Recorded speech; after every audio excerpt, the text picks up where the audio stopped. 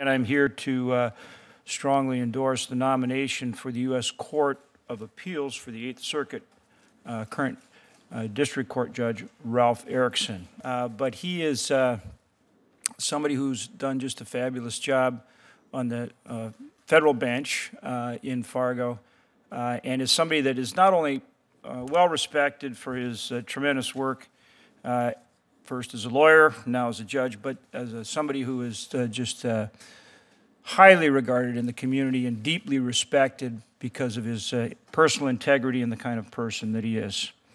In 2003, Judge Erickson was nominated by President George W. Bush to the U.S. District Court for the District of North Dakota and was quickly confirmed by the Senate, wait for it, unanimously. I'm hoping that happens again. You know, I've known Senator Hoeven since 1975 when I used to sit on the bench and watch him play basketball against the team that I was on.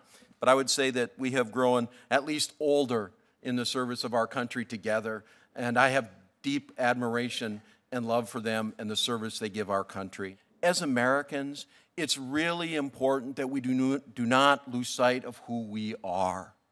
We stand on the shoulders of giants. This is not the first time that the country has been divided. It is not the first time in my lifetime. A generation ago, Dr. Martin Luther King Jr.